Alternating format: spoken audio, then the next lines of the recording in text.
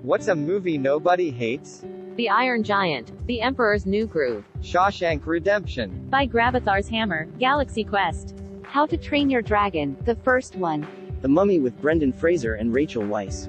I never seen someone hate Mean Girls. I feel like no one hates Big or Groundhog Day.